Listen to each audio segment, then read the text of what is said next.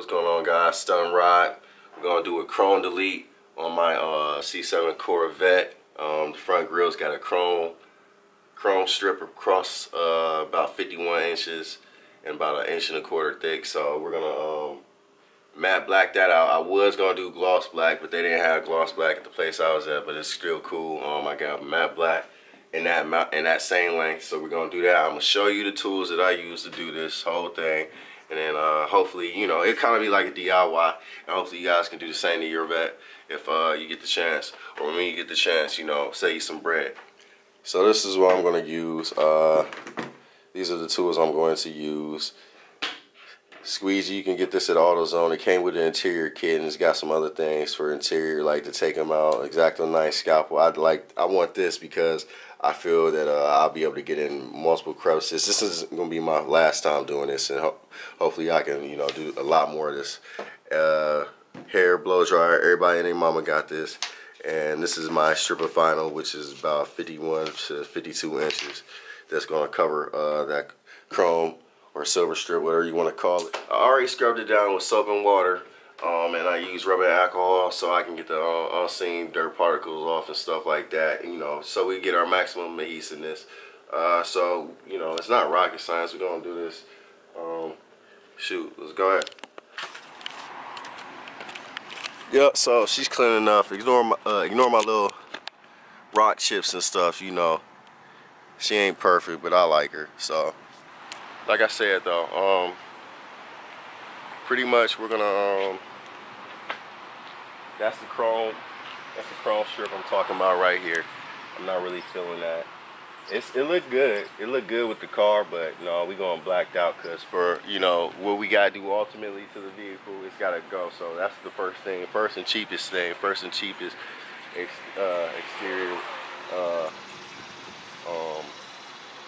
modification. So we're gonna do that. And like I said, I already scrubbed it down with soap and water, and I hit it with rubber and alcohol. So let's get to it. I got the extension cord, and we're gonna bang this puppy out so I can enjoy this day on Sunday. Oh, cool. So supposedly, you know, a heat dryer, blow dryer, you know, they both work the same pretty much. And you want to have it on like the lowest setting. So first things first, from all the tutorials I've seen when I was, you know, inquiring about this, we've got to actually take the vinyl off. It's the scariest part. I don't want to get anything on it. On the back side.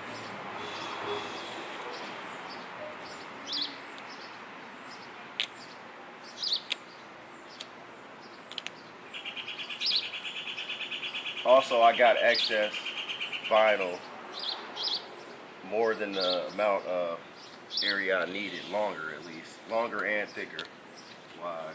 It's fine with me. I spend the extra bread just to make sure I got some give, some play in it.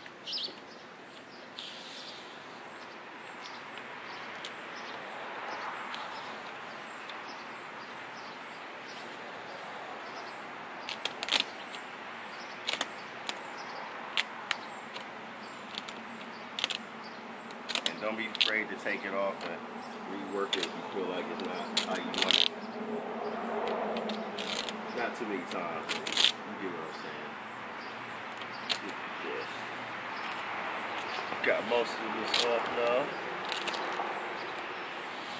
I mean, about 50% of it off. I should have took it before and after. That's fine. As a matter of fact, I'm going to take it before and after. Alright, so it's I got the whole strip on there, you know, and I cut it, you know, accordingly, tailored it.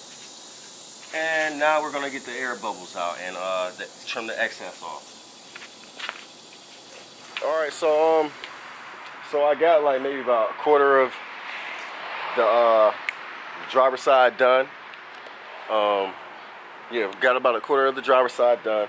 What I will note, it's not that hard of a process, but you know, it depends on depends on your you know, your level of perfection you want it at. I prefer it as perfect as possible, even if I'm paying for it and doing it myself. So things I noticed, like I don't know if you can see right here, it's kind of got a bubble, it's a little raised. Yep, right here. Things like this, these are bubbles. That's what you don't want. And as you can see, this side is pretty much perfect to the contour of the trim. The way I did that was by making sure every time I tried to hit these with the squeegee, I would just take it off and reapply the vinyl if necessary, and then re-squeegee it out. It also, you know, it takes it out, so you're remolding it, and the heat is helping it remold also to the new shape. So that's how I got this side to be pretty perfect. It's got a part I would like to tuck in here a little more, but you know, I'm gonna apply more heat and I'm gonna go back on that in a second. So I got a little bit more to go, about 75%, and yeah, you know, I'm happy though so far.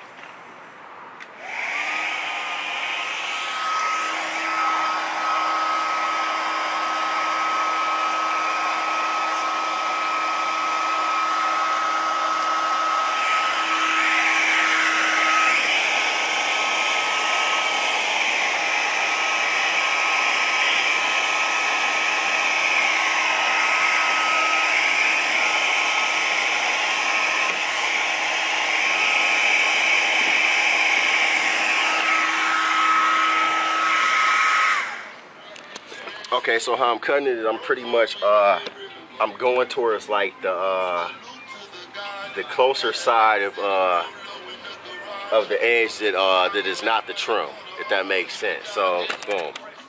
Yeah, here's where the trim will start at, but I'm cutting up here along that top line, like that, like so, as much as possible, as much as it will let me. It's time to peel off the excess. I'm gonna peel off the excess, hit it with the heat one more time and squeegee it, and that should be like pretty perfect. But here's the peel process. So.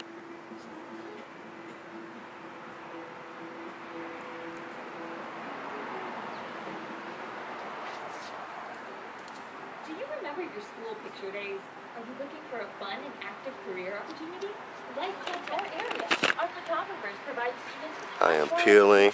and a memorable picture day. I am peeling. If you have a passion for working with kids of all ages and friendly customer service skills, Slowly. we want to meet with you. Apply now.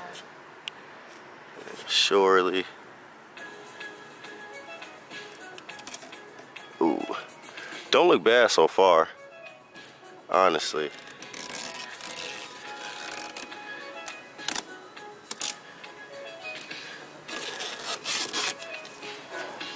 Okay. That ain't bad. That is not bad. Totally different. Totally different animal now. Not the same.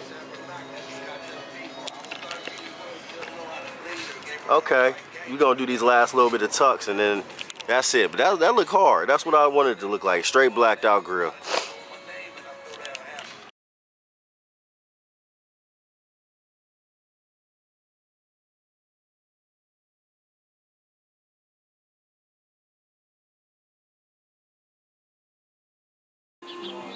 So we did it. Finally completed it. Hold on, let me do a little. I'ma get the close-ups and all full walk around. Show you guys what other stuff I plan on doing with this, whatever the things I'm blackout or whatever. So yeah, like I said, I'm done. I am done. I feel like I did a good job. I'll show you guys. The whole process is pretty easy, but I think this is definitely something I could do, you know, for, you know, fun and just for money purposes. So let me show you guys the new and improved C7 grill, that all black look.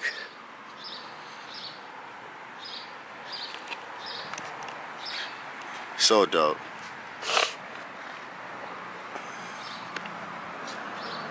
So damn dope. No, I'm still debating whether I want to black out the vents. Cause honestly, with the vents being body color, it looks cool on the silver car, and especially the lights in the back with no black on there. I think that looks more Corvette-ish, legitly. So.